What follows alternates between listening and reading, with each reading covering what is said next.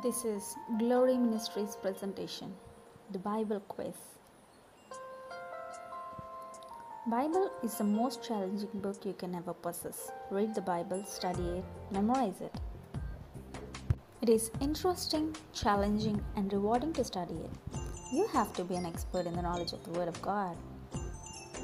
These quiz questions can be used in Sunday school, young people gathering, church gatherings of youth, and old too.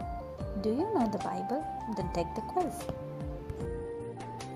Here are some questions as well as the answers.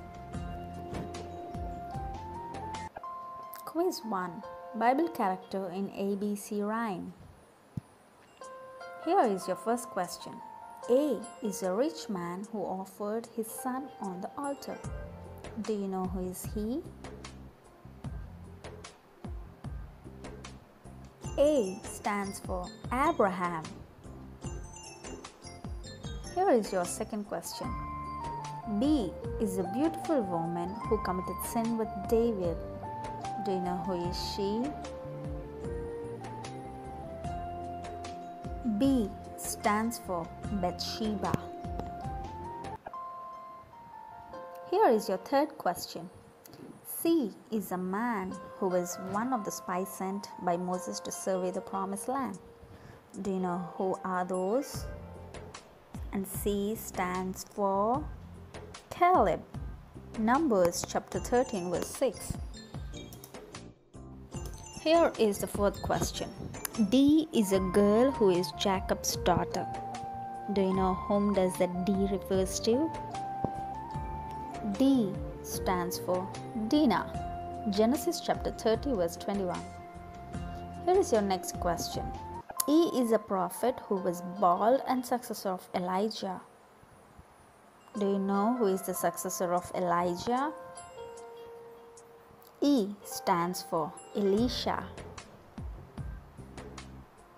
Here are the next question. F is a governor of Judea to whom Paul was sent for trial. Do you know who is that F? F stands for Felix or Festus. Next question. G is an archangel who appeared to Daniel, Zacharias, and Mary. Do you know who is that angel? G for Gabriel. And the next question. H is a woman who prayed for the son, and Eli the priest told her that God would give her a son. H stands for Hannah. And the next question. I is a Hagar, the bondwoman's son, who was thrown out of his house. Do you know who is that I? I, Ishmael. Here, the next question. J is a son of Jacob who became the prime minister of Egypt. Who is that son? Joseph. Here, the next question. K is a man of power and had a son called Saul who became the first king of Israel. Do you know the father of Saul? He is Kish. Here the next question comes. L is a rich man and he became Jacob's father-in-law twice. Do you know who is Jacob's father-in-law? L stands for Laban. Here the next question comes. M is a great leader of Israel who led them for 40 years. I guess you know who is that M refers to. He is none other than Moses. Here the next question. N is a leper who dipped 7 times in the river Jordan. Do you know who is that N refers to? It's Naaman. Here is your next question. O is a woman who was Naomi's daughter-in-law. Naomi's daughter-in-laws are two, in that one is Orpah. Here, your next question. P is a disciple of Jesus who restored Tabitha and preached on the day of Pentecost. Do you know who is that? He's none other than Peter. Here, the next question. Q is a queen who came to see King Solomon and asked him many questions. Who is that queen?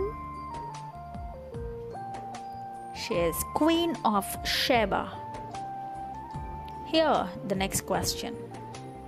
R is a woman who was Jacob's wife. R stands for Rachel. Here is your next question.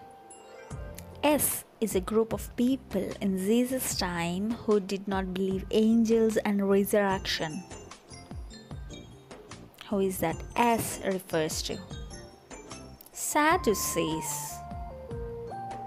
Here is your next question. T is a young man, a good church leader, and is known as Paul's spiritual son. Who is he? Whom does that T refers to? He is Timothy. Here is your next question. U is a soldier who had a beautiful wife, and King David arranged for him to be killed in a battle. Do you know who is that U refers to? Uriah. Here is your next question. V is a beautiful queen of Persia who was deposed by her husband. Do you know who is that queen? Vashti. Esther 1:9. Next question. W is a woman whose husband has died. For example, Naomi, Ruth. What does we call? Widow. It is mentioned in the Bible. X is the name of a Persian king.